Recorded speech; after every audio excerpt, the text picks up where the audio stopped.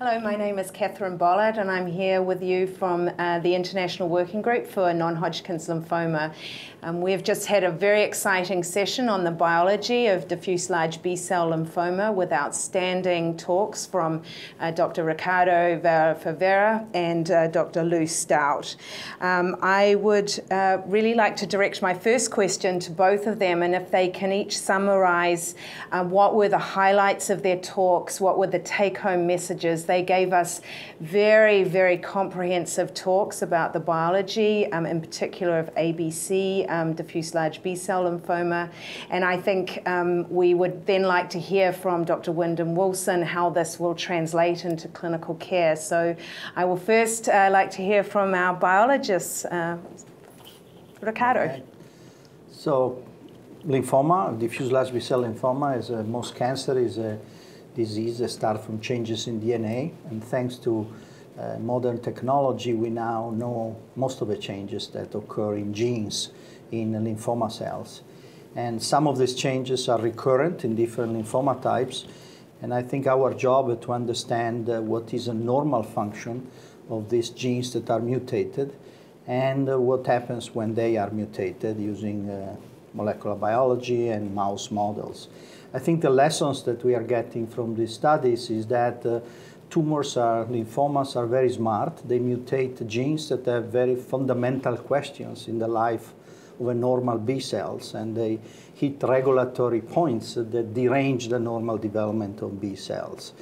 And one other general lesson I think that is particularly important in lymphoma is that understanding malignant cells must rely on understanding of a normal life of a B cell, which is particularly specialized and particularly sophisticated in terms of biology. So today we reported one more biological study of a gene mutated called FOXO1 that has a very particular role in B cell development and leads to a derangement of the architecture of B cells in lymphoma. Thanks. Thank you. Dr. Staudt. So we focused on the role of B-cell receptor signaling, and especially in diffuse lymphoma. And as we recently published, the drug ibrutinib, which targets B-cell receptor signaling, has a high rate of response, produces a high rate of responses in ABC lymphoma compared to the other molecular subtype GCB. And we then analyzed the tumors a little bit more and found that to some extent, if you had a mutation that was an activating mutation in the B-cell receptor, patients with those tumors more frequently responded. But in today's talk, what I focused on is that actually most of the patients that responded to ibrutinib did not have those mutations in the B-cell receptor. And so why? Why were their tumors addicted to B-cell receptor signaling?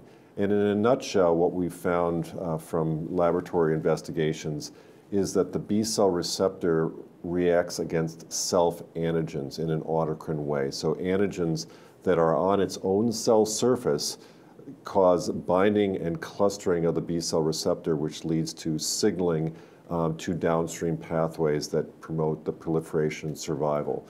So in fact, we think that many of the lymphomas and B-cell malignancies in general may arise from a normal B-cell that is self-reactive, that is normally tolerized during in healthy individuals, but can occasionally give rise to these B-cell lymphomas, in which case this self-reactivity is used to maintain the survival of the cell. So in fact, in our cell line models, if we mutate the B-cell receptor to lose the ability to interact with the self-antigen, the cell lines die.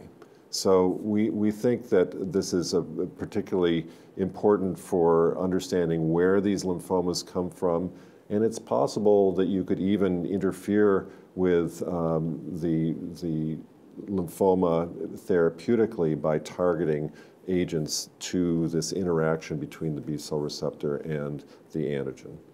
So just before I hand over to Dr. Wilson, because that does segue nicely into what I want him to talk about, I just want to clarify, is this more, what your findings are more particular to ABC, diffuse large B-cell lymphoma, rather than GCB, is that correct? Yes, so in ABC, We see a restricted use of particular immunoglobulin variable regions, which is an indication that specificity for antigen is important, whereas in the GCB, we really don't see that as much. So we think that this fits with the fact that this type of active B-cell receptor signaling is more important to the ABC type than the GCB. Great, thank you. So Dr. Wilson, I would like, as a leading lymphoma physician, I'd like you to discuss the implications for this at the bedside. Well, you know, the history of lymphoma therapy over the last 30 years has really been mostly taking nonspecific drugs and simply testing them in different types of lymphoid diseases. And many advances were made in terms of improving therapeutic outcome. But I think it's fair to say that we pretty much hit a wall in the 1990s and really were not moving the field forward. And I think that the great watershed that has come out is understanding both how the normal biology of these cells is worked out, and then only through understanding the normal biology can we then begin to understand how these tumor cells are able to take advantage of that and harness the normal biology to become a tumor cell. And that, therefore, has revealed a number of very critical pathways as well as targets. And with much investment from drug companies, we now have a whole host of targets that can specifically, be specifically druggable, and we can get drugs that can actually hit them. And I think that we've heard today from both Riccardo and Lou what some of those druggable targets may be, and in fact the field has already identified a number of them.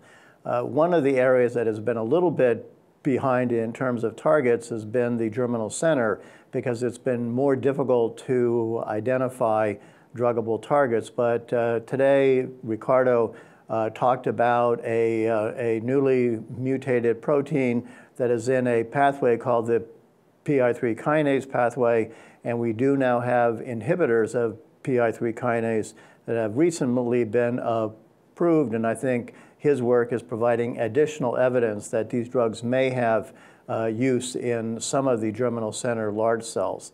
And then in terms of what Lou has been doing, Lou has identified a number of different mutations within the BCR signaling cascade and the toll-like receptor cascade, and there's a variety of drugs that target different points in those cascades as well.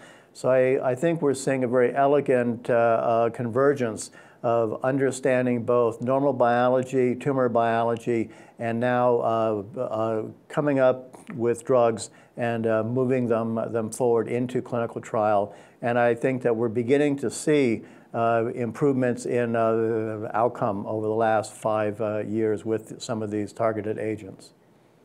So thank you very much. I'd like to thank Dr. Dalla-Favera, Dr. Staudt, and Dr. Wilson for speaking to us today.